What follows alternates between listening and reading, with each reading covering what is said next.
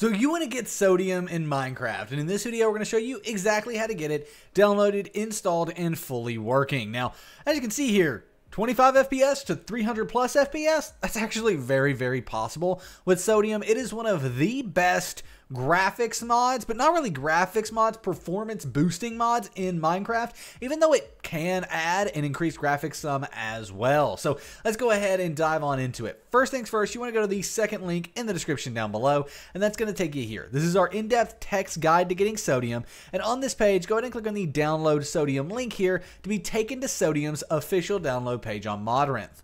Once you're here, what you want to do is go ahead and click on versions up here at the top. Then you want to find the Fabric 1.20.2 version here of Sodium. This may say Fabric Quilt, that's perfectly fine as well, and then click on it. Finally, to download Sodium, just click on this green download button here, and the download will begin. While that's downloading, have a message from our company, SimpleGameHosting.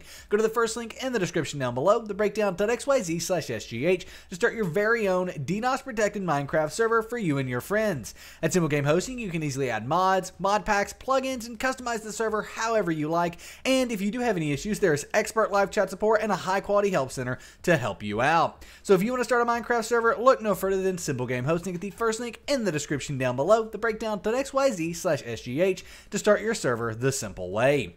Nevertheless, Sodium is now downloaded. You may need to keep or save the file depending on your browser. It's 100% safe to do that. Now, Sodium is a Fabric mod, which means we need to get Fabric as well. And luckily, in the description down below, there's a link to here, which is our in-depth text guide on getting Fabric. We're going to go over everything in this video as well, but if you prefer a text guide, we've got one for you. Go ahead and click on the yellow Download Fabric button to go to Fabric's official download page. On this page, you want to click on the Download Universal Jar link. It's kind of small and under the Download for Windows link, but the reason we're clicking this is because if you get Fabric using this Universal Jar, it means other mods and things like that will be easier to install in the future. So click on that Download Universal Jar link there, and Fabric will begin downloading, and you may also need to keep or save that, and it's 100% safe to do so. Now we can go ahead and minimize our browser, and let's move both the files we downloaded, Sodium and Fabric, to our desktop. Once these are on your desktop, we actually want to get started off here with Fabric, the Fabric installer. To do that, right-click on it, click on Open With, click Java, and click OK. But Nick, I don't have Java. Well, if you don't have Java, what you want to do is go to the description down below and get Java 17.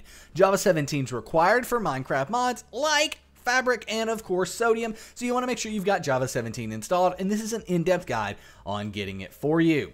Now you may also need to run the jar fix, and what this is going to do is take all the jar files in your computer and link them back to Java, making them work happily together. So get Java first, then run the jar fix, then you'll be able to open Fabric. So let's do it. Right click on Fabric, click on Open With, click Java, and click OK. That then opens up the Fabric installer, where we want to make sure that 1.20.2 is selected. Make sure Create Profile is checked, and then click Install. And now it's going to install Fabric. The only reason this wouldn't work is if you've never played Minecraft 1.20.2 before without any mods or anything, meaning just go play vanilla Minecraft 1.20.2, open to the main menu, close out of it, and this will work. You also want to make sure the Minecraft launcher and Minecraft are closed when you're installing Fabric, otherwise you may have issues. But at this point, go ahead and click OK, close out of the Fabric installer, and delete it. Let's get Sodium installed. To do that, you want to open the Minecraft launcher, and before you click play or anything like that, we need to install Sodium first. We actually don't open Minecraft to install Sodium, we do it from the launcher, which is kind of cool. So here we are on the launcher. We have the Fabric installation already selected there, but that's okay even if you don't. What you want to do is go to the Installations tab, and then on the Installations tab, you should have Fabric Loader here. If you don't, make sure Modded's checked in the top right. As you can see, if we deselect Modded, it's gone. We check Modded, hey, there it is. Now, if you still don't have Fabric here, or it's not the 1.20.2 version of Fabric, click New Installation.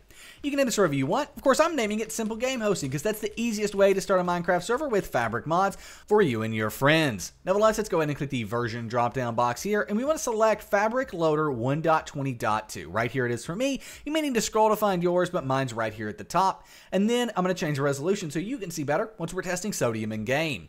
Then go ahead and click Create, and now we have this new SimpleGameHosting.com profile with Fabric Loader under it. But still, don't click play. Let's install Sodium. To do that, you want to hover over your Fabric installation, either the one you created or the one that's there already. I'm going to go ahead and hover over this and click the folder icon that appears. So hover over Fabric, click the folder icon that appears, and then your .minecraft folder will open.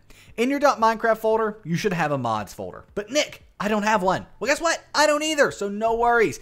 Just go ahead and right click, create a new folder, and title the folder Mods. M-O-D-S, all lowercase, exactly like that.